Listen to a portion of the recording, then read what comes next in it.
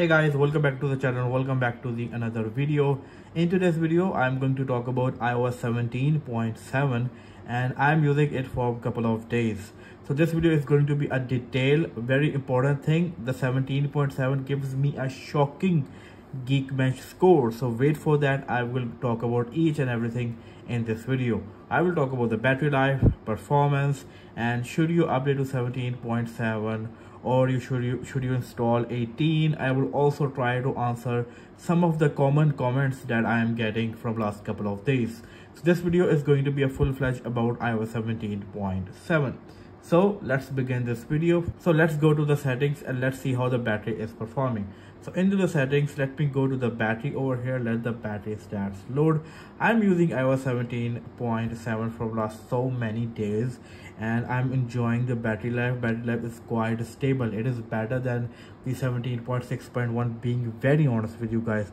So for example, if I go on this day, as you can see, I used my phone for around 75% battery over here and I got screen on time of 3 hours and 40 minutes, which is quite decent. And as you can see, using media a lot, these apps are completely regarding media, and whenever videos are playing or music is playing, it consumes more battery than the normal usage. So according to that, and usage for the 75%, I can say this is a decent battery life. It is quite better than the 17.6.1. So if I go on some other day over here, maybe this day again over here, I used my phone for 75%. Again, it is pretty much close to that, as you can see. But over here, I use YouTube a lot, and YouTube consumes a lot of battery because of media and all that stuff.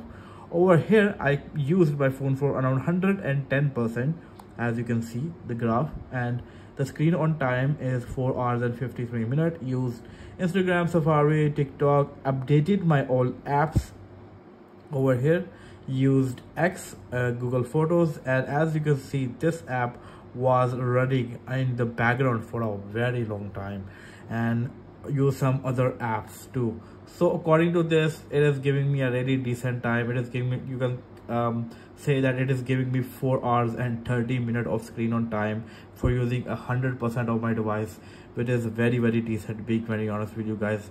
So in terms of battery, I don't have any issues at all. I can easily say that this battery performance is much better than the 17.6.1. on that, I was not enjoying the battery at all. It is at least 20% better than 17.6.1. so in terms of battery life, 17.7 is a big thumbs up. Now let's go to the Geekbench score and let's talk about how the performance is going on. So going over here, going into the Geekbench application, CPU benchmark, CPU history, this is the 17.7 as you can see, and this is the scores: 1352 on a single core while 2917 on a multi-core. Now this is shocking to me because this is quite highest.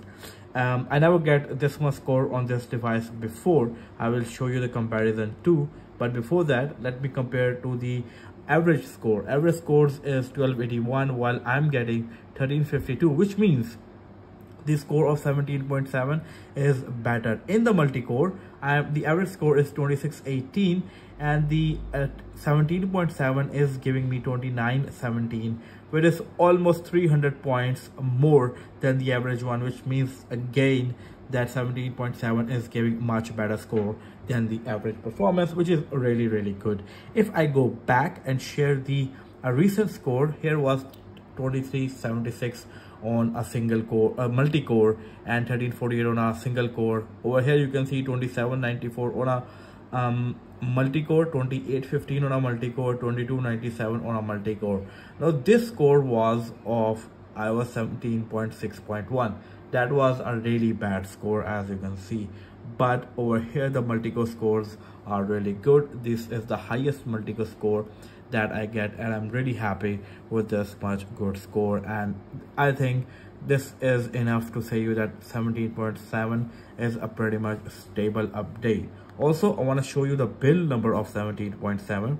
Going into the settings, going to the journal, going to the about section, and over here you can see the build number is 21H16, as you can see. And well, other than the Geekbench Score, in the normal usage I don't face issues at all. Sometimes I do face lag while unlocking my device. So for example, this device is locked completely, as you can see. I'm just gonna unlock my device. So sometimes I feel lag of these apps coming out, but for now I'm not seeing any issue at all while I'm shooting this video. You just see the lag, right? You just see the lag. Let me do again. Yeah, you just see a little bit lag. That is the only lag that I'm facing on the 17.7. Other than that, there are no issues at all. Everything is going really good. I have no issues with the performance at all. Talking about the changes that you might get from 17.6.1 to 17.7, no, there are no changes as such, because Apple already released almost every other feature that was announced in WWDC 23 regarding iOS 17, and now the focus is completely on the iOS 18 features, and maybe on the stability improvements and battery improvements of the iOS 17. Other than that, there are no new features coming to the iOS 17.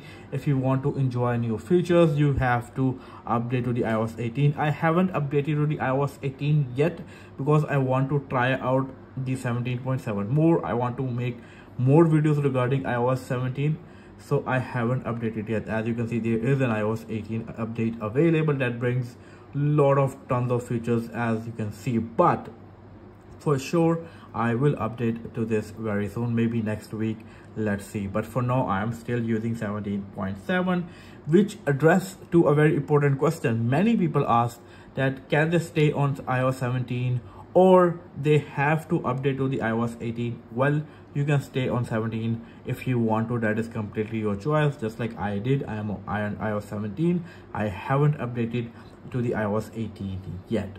Also, many people are asking me that they are using iOS 17.3 or maybe 17.2 or 17.4. Is it worth upgrading to the 17.7? I think it's a completely worth upgrading because that is the latest update. It is always better to stay on the latest update because of the security reasons and many other reasons, and I think that is completely worth updating. No need to worry about that. Also, when we can expect any other update? Maybe some people were also asking me about 17.7.1. I don't know why people need double dot update, but I think this is a decent update and it's a big incremental in terms of performance and battery life from the 17.6.1. While when I was using 17.6.1, battery was crap. It was really bad. I was getting really annoying. Phone was getting low just in 2 hours. That was really annoying. But since I have updated to the 17.7, for me everything is going really good. Battery performance, everything is really fine. So this was a small simple review of iOS 17.7.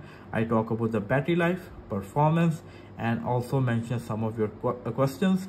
So should you update to the 17.7? For sure. If you don't want to enjoy new features of iOS 18, you can use iOS 17.7, but I will get update to the iOS 18 maybe in a couple of days or a week. Well, see you in my next video. Until then, take care. Peace out.